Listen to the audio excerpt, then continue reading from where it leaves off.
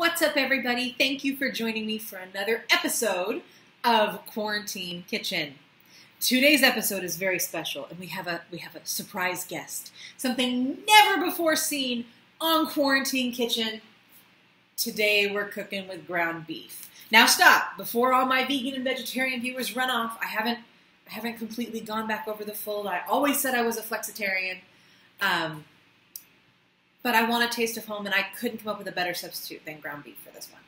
However, you can use lentils, you can use tofu, you can use ground mince, the substitute, the soy protein. You can use walnut meat. There's a million options that you can use, but today I'm using ground beef. Don't hate me, that's just the way it is today. And we are going to be making Sloppy Joe bowls, and I'm very excited about this. So let's get started.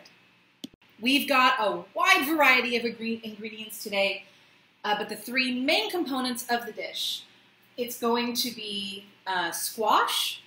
I have no idea what kind of squash this is. I believe it's acorn, but I'm actually not sure. So I'm going to be using squash, a full head of broccoli, and a pound of ground mince.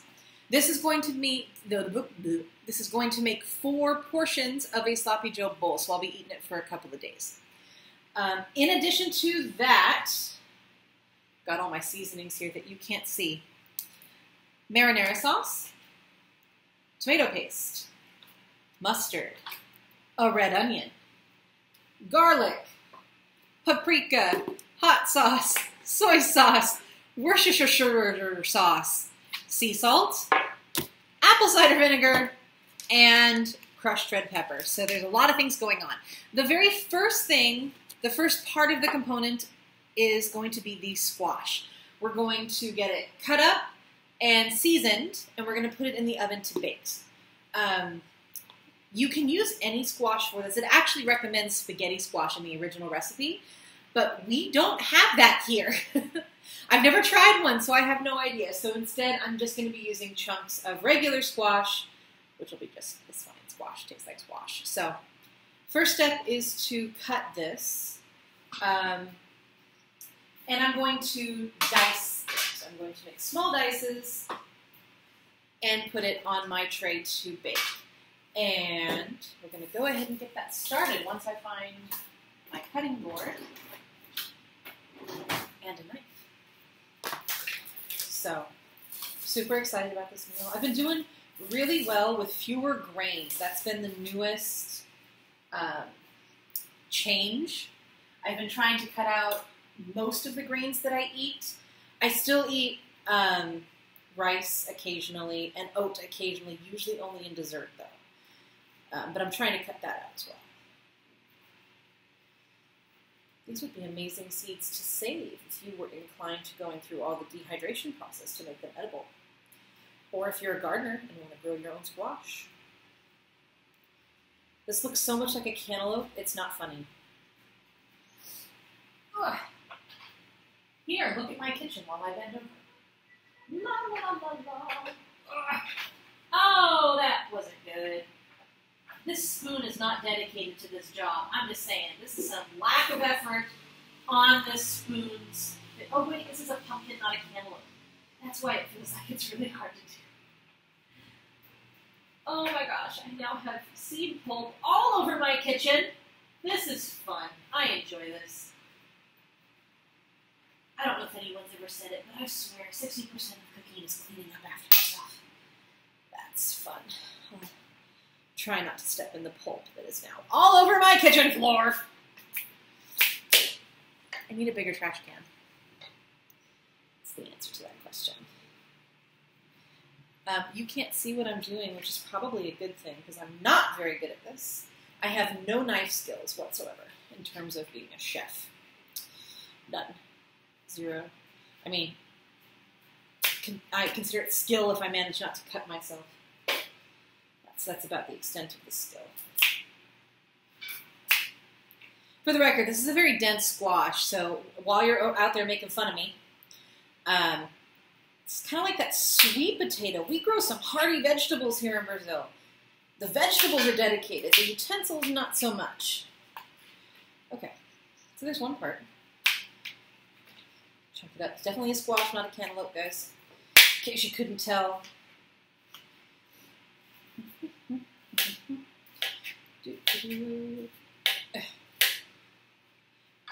If you are using a non-stick pan to bake your squash on, I would recommend oiling the pan first. I'm not going to because I'm trying very hard to avoid oils. And also, this is a non-stick pan. That's almost outlived its usefulness. It's starting to rust. So it may be time to graduate up the food chain and go back to my silicone pans.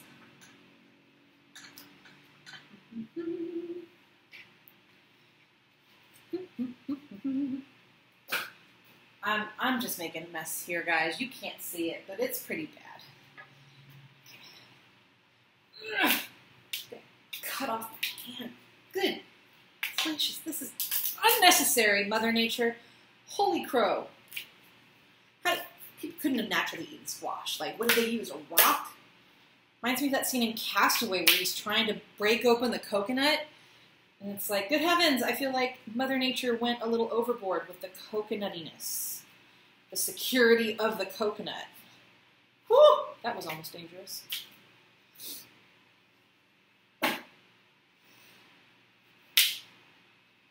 However, if you ever need a natural weapon, Brazilian vegetables got your back. Like, you should be hucking full-on vegetables at each other. Do not try to learn any knife skills from me whatsoever. Go to someone that knows what they're doing. I am not a chef. I am an at-home cook. I like my own food. However, I have no knife skills. There's ways to do this, and I've tried, and I've failed miserably. So I'm just saying, if you're out there going, ooh, that looks easy, no, don't do it. It's unsafe. You will lose a finger. Just feel like that that disclaimer needs to be said.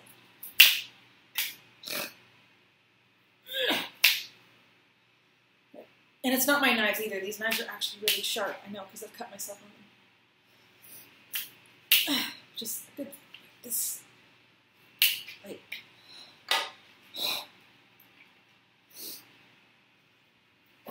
oh, it's okay. I'm gonna put this in the oven, and then I'm gonna clean my floor before we come back for the broccoli. So we're gonna do it in the order of the meat being the last thing that we start cooking, just because it's something that requires attention the entire time. Whereas the squash is gonna go in the oven, and I'm gonna ignore it. And the broccoli is just going to be steamed with a little bit of seasoning. So, okay, we're just going to spread this out on the pan. I'm going to season this with a very basic salty herbed salt. I don't have anything more spectacular to say about that.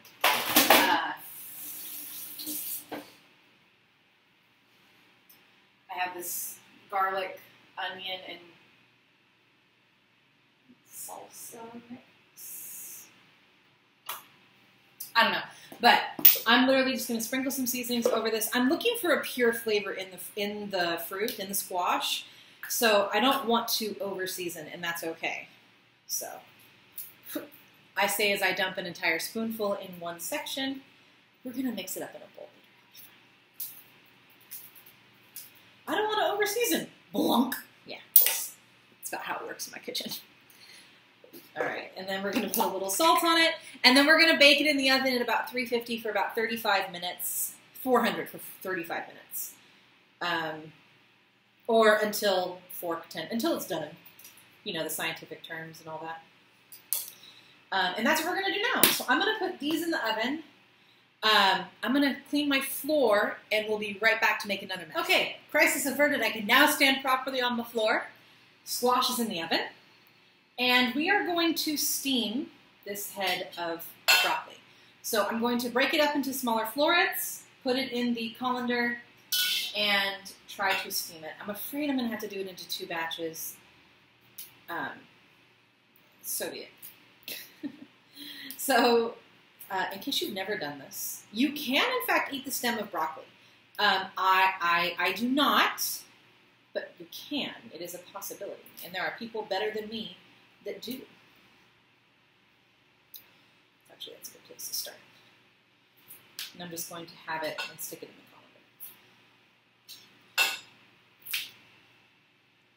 colander.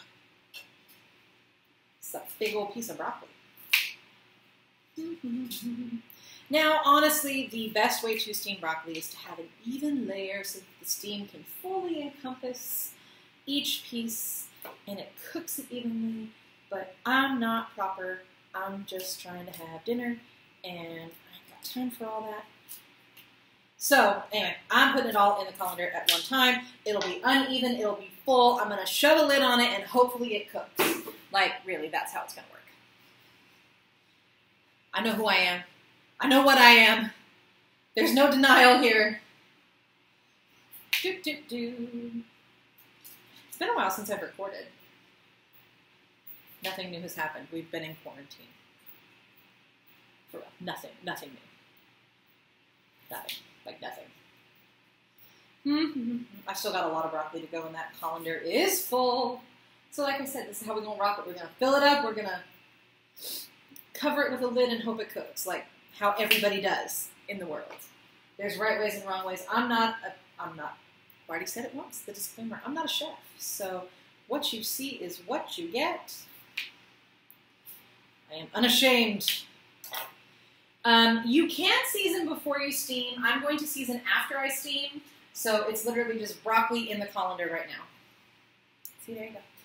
And to steam, I'm going to fill up this about enough water so that it doesn't soak the bottom of this. And then we're going to set it up like that, put a lid on it, and let it steam. That's how that works. So it's okay to touch the bottom of the colander, but you don't want it to soak through the colander, really. Because then it's not steaming, it's boiling, and that's all a matter of how you feel about boiled broccoli. So, anywho, that goes on the stove with its lid, and that's ready to steam.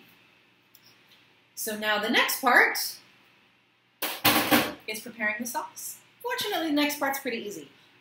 So while everything else is cooking, broccoli is steaming, squash is in the oven. Don't forget to check on it occasionally because it may burn. I'm going to prepare the meat. So I'm going to chop up this red onion.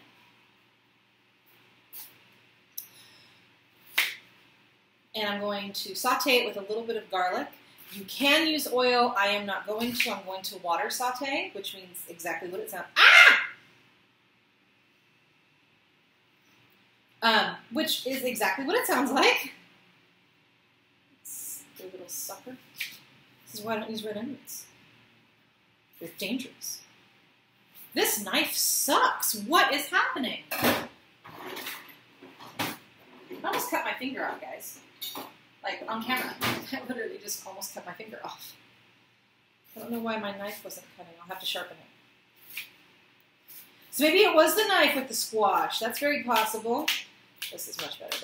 It wasn't gripping? I don't know. Your knives have to be sharpened every now and then, otherwise they just don't work. Happens. Especially when you use them quite often, which I do. So anyway, we're dicing the onion. I'm just not, it's not working today. Just slipping all over the place. I have no idea how much food has fallen on the other side of that counter.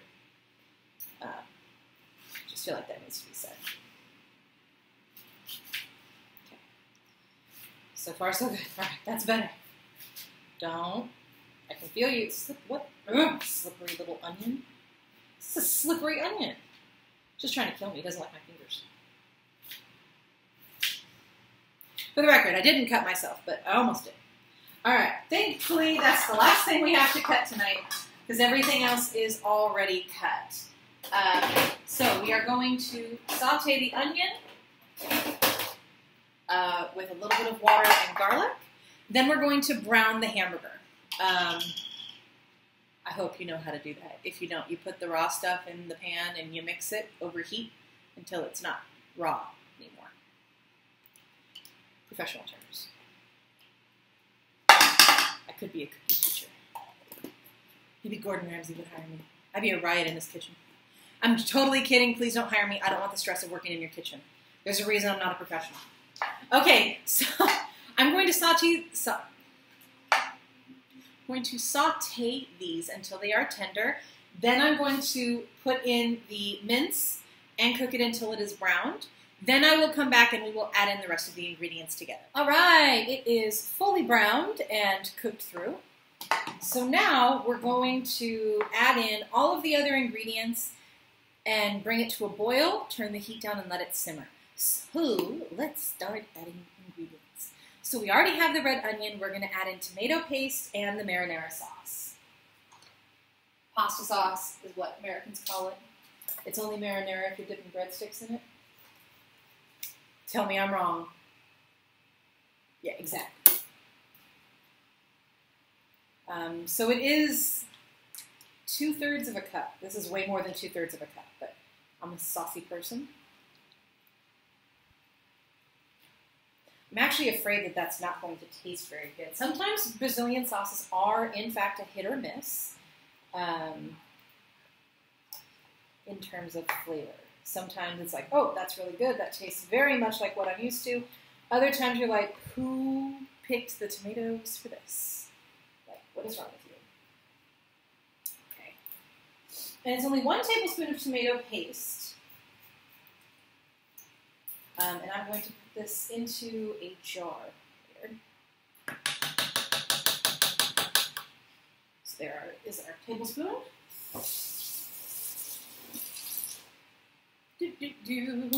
All right.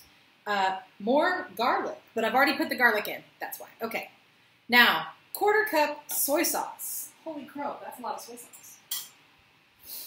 That's a lot of soy sauce. That's what it says. All right. Can you say sodium? Actually, if you buy the low sodium, it's not as bad. If you use coconut aminos, it's even better. I'm going to put in some of the English sauce. No particular amount. Okay, now we're doing a tablespoon of yellow mustard. Try to use up this container. Actually, the mustard here is fine. It's the mayonnaise that desperately needs help. Okay. Ah! Guys, I can't be let out of the house. Like, this is a brand new shirt, too. It's the reason I wore black and not gray, because I knew I was going to spill stuff. Yes, there's planning that goes into my pajamas. Put on your pajamas like, what am I making today that I could possibly spill on my shirt? Because we know we're going to spill it. It's just a matter of, when and where. 1 teaspoon of chili powder. I'm going to be using paprika because that's what we have. I'm going to be using a little more than a teaspoon. Then we have a 1/2 teaspoon of sea salt. I don't think I'm going to put salt in that, actually. Change my mind because of the amount of soy sauce that's in it. So I'm not putting salt in it. 1 tablespoon of hot sauce. Because I don't like my food really salty. I actually don't do well with salty food. It makes me sick. 1 teaspoon of apple cider vinegar. And then a 1/4 teaspoon of crushed red pepper. Okay. Now we are going to mix this all together because that's what you do. Ah! I haven't touched butter today. So I don't know. Well, I have no idea what's happening with all. All right, so we're going to mix. And we're going to put this on over the heat until it boils. Then after it has boiled, we'll reduce it down to simmering, and it's going to simmer until we're ready to serve. And then in the meantime, make sure you're checking your squash, because as soon as that's done, it'll be ready. Then the only step left is to season the broccoli. And I'm going to wait for it to finish steaming, which is almost finished. And then we'll be ready to serve. So I'll be back when the broccoli is finished.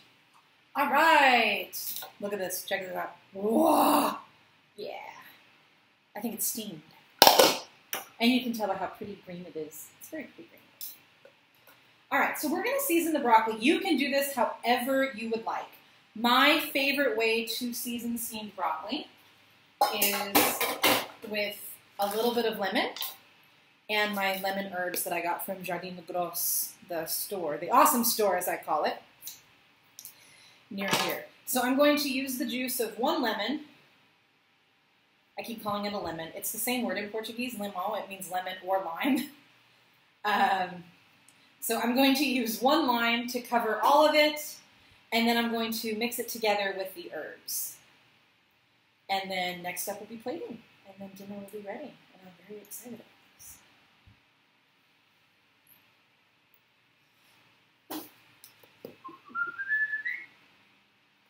Ow.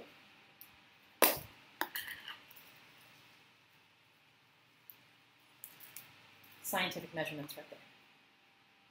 All my spoons are not where I need them to be. So then we're really just going to mix this together. I'm going to put the lid on it till it's hot. The squash is almost finished, but not quite. So we're going to give that a few more minutes. And then as soon as the squash is finished, we're going to plate it. And I'll be back when that's ready. The squash is already seasoned. The broccoli is ready for portioning. Look at that. Fit perfectly. The meat is on to simmer, so we're waiting for the squash, and then I will plate. And then I'll come back on camera.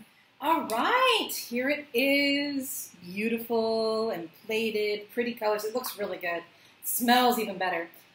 I don't know if this is a fork or a spoon, but I feel like I should have a spork with this. But we are going to just dig in for the taste test here, and I'm going to mix a bite of squash with the meat.